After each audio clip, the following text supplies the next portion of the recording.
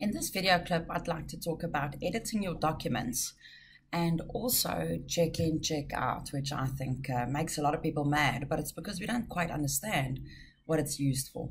In this SharePoint document library of mine, the opportunities or ways that I have to actually get documents in here is, of course, to say new, and I can actually create a new Office document right here and it'll actually load it in this library.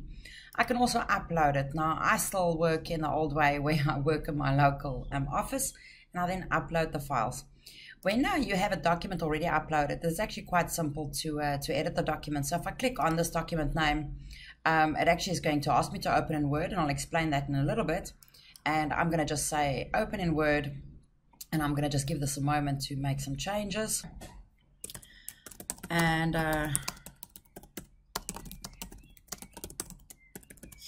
so there's my changes made.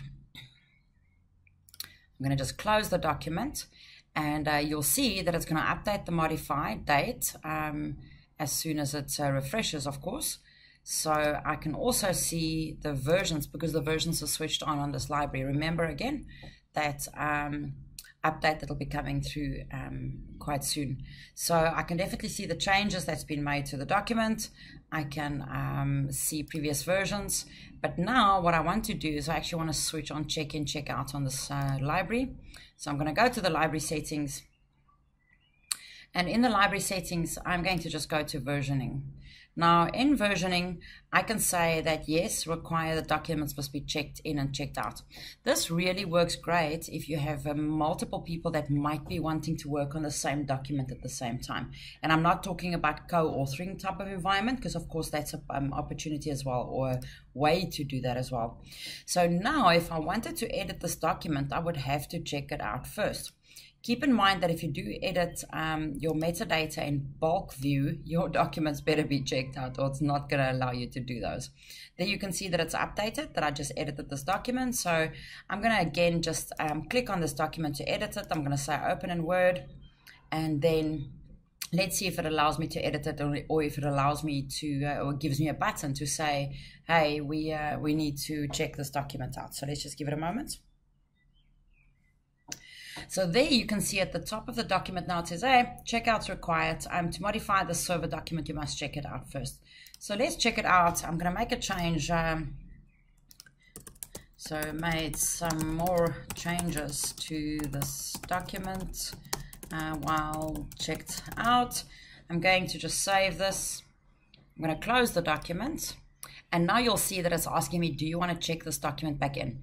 If I don't check the document back in, the users cannot see the current changes that I'm busy with. It's only when I check it back in that it builds a new version and that they can actually see the changes. It's asking me, do you want to check it back in now? I'm going to say yes. Sadly, this is not compulsory, the version comments, but I am going to put comments in. So I've added a paragraph under so and so, blah, blah. And yeah, I can still say keep it checked out, which I'm not going to do, and I'm going to publish it to a major version. So I'm going to say okay, and then make sure that the document's been changed. So if I had to go to the version settings now, version history, you'll see that this document actually has little comments now. So that's quite important for me if I use check in, check out, because you can add a note there and say, what is it that you've changed? And here you can see that this document's been published to a major version as well. So that really helps a lot actually to use check in, check out to make sure that you can work on something for a couple of days and people can't see the changes. So just to go back to the settings in this library, is that if I go to version settings, important enough is that here it says as well, when you use approvals, please keep in mind who should see draft items of the document, etc. So under normal circumstances, I mean, people are not going to see the edits that you're busy making while it's checked out to you. It's only when you check the document back in that they can actually see that. And then just something else I want to show you under the settings is under advanced settings. You would have noticed that my document opens straight in Word. It doesn't open in online. And this is where you can set it. So under advanced settings, this is where you can say the default open behavior, open in client app, open in the browser, open server default. I've set it to client app, which is my Word, of course. So I do think that that's going to help you quite a bit. And we'll chat soon.